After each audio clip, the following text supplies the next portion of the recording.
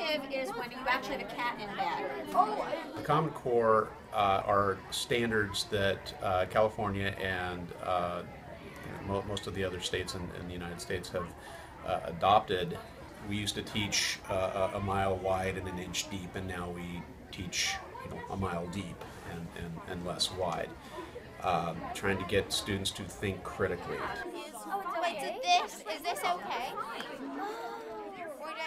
What we see very typically now in our classrooms is the teacher not giving a traditional lesson of, here's some vocabulary and here's some notes and this is what you need to know, now study it and give it back on a test. It's much more presented in an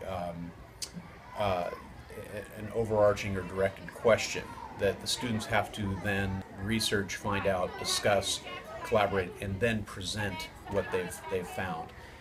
And that's a very difficult type of lesson actually to prepare. It sounds like it's all on the student, but it's really the teacher doing a lot of preparatory work to guide the students. What we're doing here is teaching inquiry-based learning. Part of inquiry is engagement, and it's starting a unit or a lesson by piquing their interest.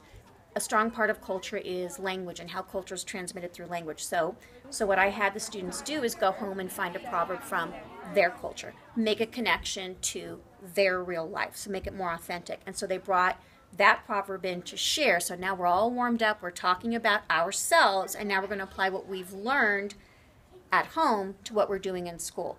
To them, they're just doing Hindu proverbs and talking about their families and cultures.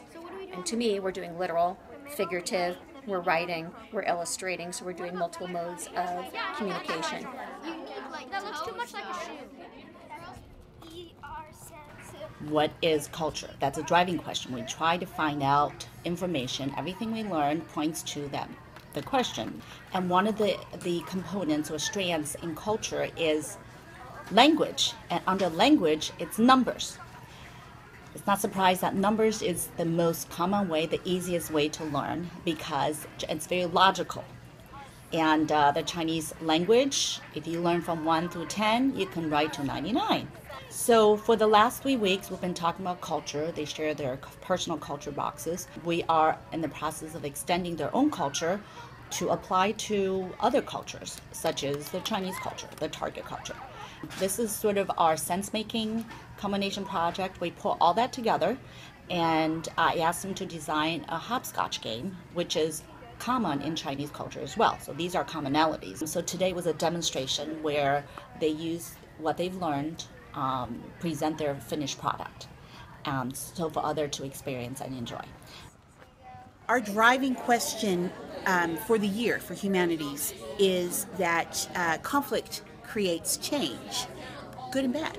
And our essential question for this particular unit is how does manifest destiny create change for the United States. Today what the kids are doing is looking at some artwork of various aspects of our expansion from sea to shining sea.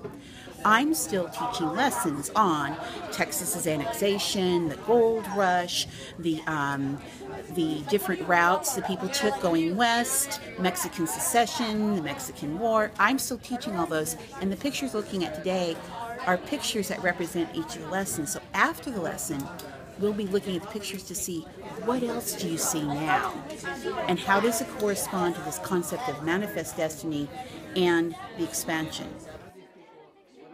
We've really done it now across all curriculum, including physical education, where we have students who are researching, the best way to warm up or the best way to stretch, and instead of a coach just telling them, they have to experience it and come to the conclusions.